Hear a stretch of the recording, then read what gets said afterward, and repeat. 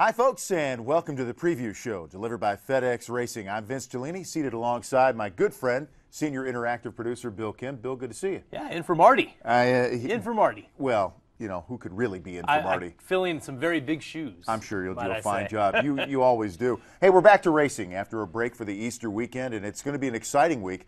The Samsung Mobile 500. We're headed to Texas Motor Speedway and a fast mile-and-a-half quad oval. And, Billy, when I say fast, I mean we're really going to be cranking up. And this year, it's under the lights, just to add to it. Which makes it even faster. Makes it great stuff. Just the second race at Texas Motor Speedway under the lights in our official first night race of the season. We're not going to count Daytona on Monday night, jet dryers and all that good stuff. Tuesday morning. Yeah, Tuesday into Tuesday morning, exactly. But the interesting thing about this is not a lot of notes to go on here for these drivers and these crew chiefs. Like I said, just one night race at Texas last year previous, and then all of our practices this weekend are in the daytime, of course, because that makes sense, right? So when we get to the race Saturday night, there's going to be a lot of questions as to what these cars are going to be able to do and not do, and they're going to have to figure it out on the fly. Yeah, and for answers, why not turn to the man who's the points leader? Talk about going fast. He's been doing that all year long. Let's hear from the Biff,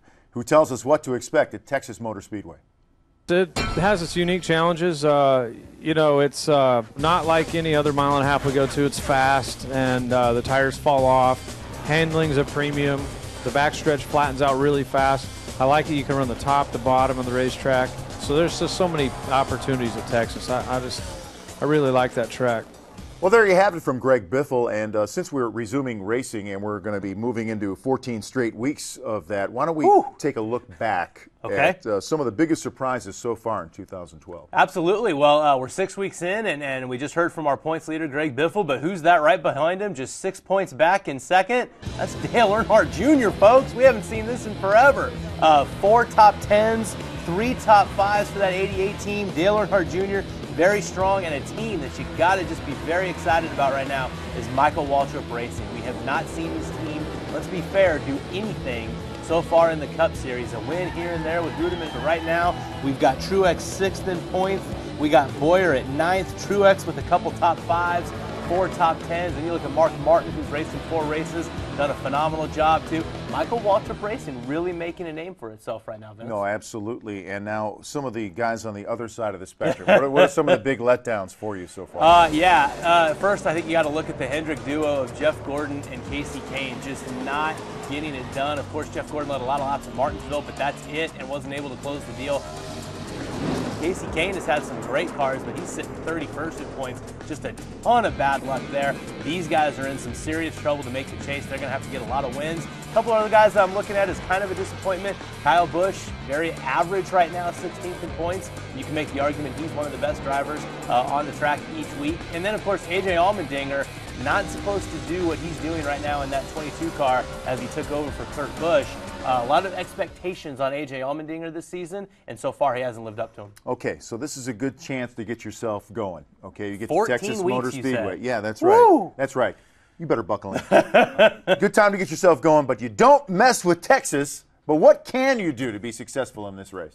Texas, step number 1, you got to qualify well. 7 of the past 12 winners have started top 5, Vince. You got to be up front. Why? Because this racetrack, known for long green flag runs. We saw last year 114, 130 something.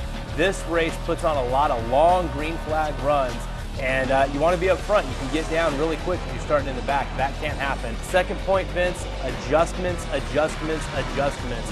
Like we said earlier, this track, you don't practice during nighttime. So when you get these cars, this is your first shot under the lights at night. This track's going to be very fast. This track is very bumpy, and you're going to have to make a lot of adjustments on the fly. And without a lot of cautions, you don't get a lot of time to do that.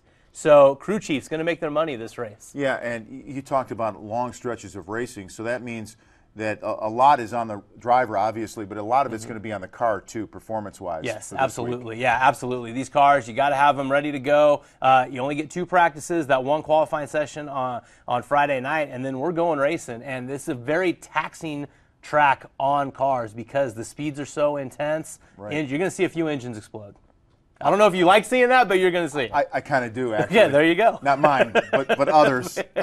Okay, having said all of that, and it's great information, Marty. I mean, Bill. Ooh, is that a compliment? No, That might yes, be a compliment. Yeah, I'll take you, that. almost like you channeled Marty Snyder.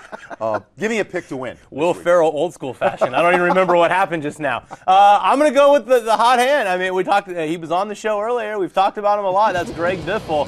This Roush Fenway team, absolutely fantastic on a 1.5-mile tracks last year at Texas. This race, Edwards, Kenseth, Biffle, I think finished 1, 3, and 4. They just proved themselves over and over again on these intermediate tracks. Biffle's the hot hand. His best track is Texas. I'm going to go with Greg Biffle. Yeah, I'm not surprised you're going to go with Greg Biffle. I'm playing it safe. I know you're going to ride that horse. Ride that man. 16 all the way until I got can. you. Okay, I'll go with a guy who's won there, had a lot of success there, Matt Kenseth, who just dominated in the spring race. Yep. Got his second career win.